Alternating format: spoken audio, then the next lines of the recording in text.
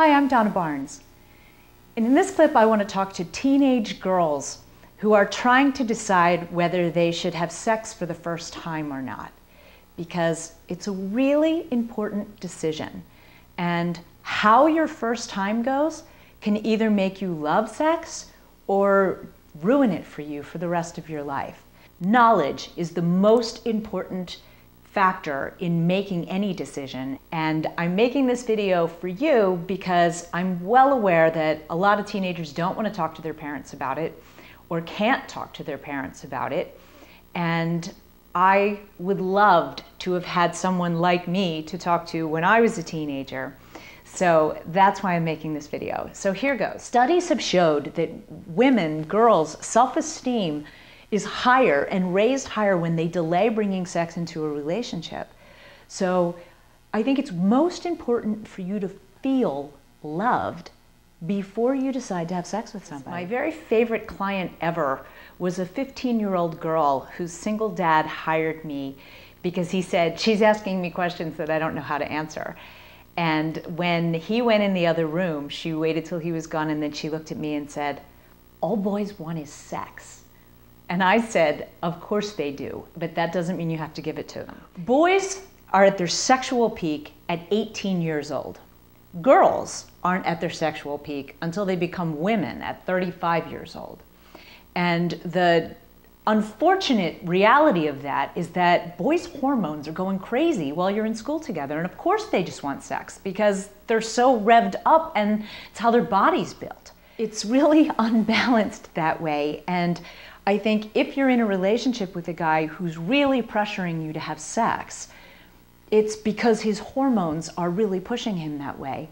But you do not have to give into it unless you really want to. And by really want to, I think you should have a few criteria that you should be able to check off before you agree to have sex. You're turned on, you're really excited, kissing and being together makes you feel really good and really excited and safe, that you trust the guy, that you've talked about it, that you're in an exclusive relationship, and you're really curious and wanting to have sex because you think it's going to feel good, because everything up until this point has felt good. That's the only reason to have sex. If you're scared or you're uncomfortable and it doesn't feel good to you, and you're only thinking about doing it because he wants it, and because it would feel good to him, and you think that that's the way to keep him, I promise you it's not. It's not a tool to manipulate, and unfortunately it gets used that way sometimes. Sex is not going to get you into a relationship. You know, unfortunately I think some girls have sex because they like a guy and they think by giving him what he wants, it'll make him like them more. But that's not the case.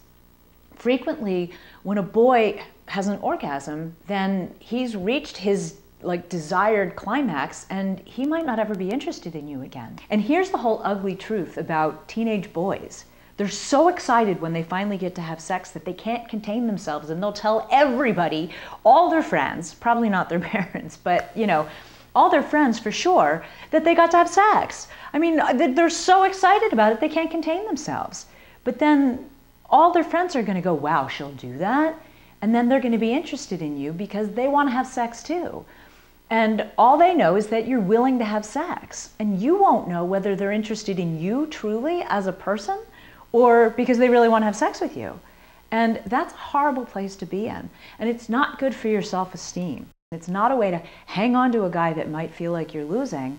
I think that's asking for an awful lot of heartache. You know, if you're with somebody and they're really pressuring you and they want to have sex and you don't want to have sex, do not give into it thinking that that will keep him. He's not the right guy for you if he doesn't care about your feelings.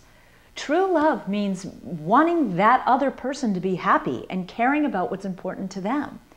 So if you're with somebody who doesn't care genuinely about what's important to you, they're the wrong person. And that is absolutely not the first person that you want to explore sex with. Because sex is an amazing, wonderful thing if it happens in a loving environment.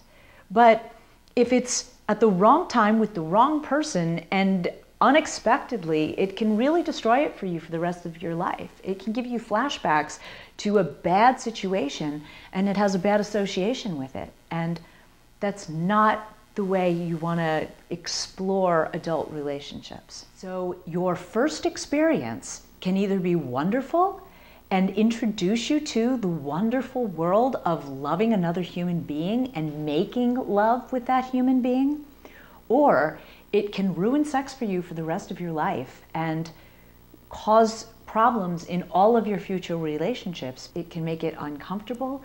It can bring flashbacks and make it a bad thing instead of a good thing. And it's supposed to be a really wonderful, loving thing between two people that love each other. That's why it's called making love.